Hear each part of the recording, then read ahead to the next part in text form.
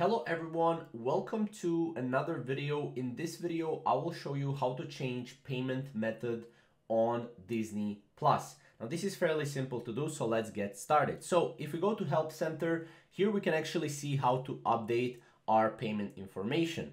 Now in order to update our payment information, we need to go through Disney Plus. We need to log in into our Disney Plus account, select our profile, go to the account, select account, and then under the subscription section, you can select your Disney Plus subscription. There, you'll be able to change your payment method line. Now click change or select change, and then you can select your next payment method. Next, you'll either enter your new credit or debit card information, or you'll be directed to submit your new digital form of payment, and then you just click save, right?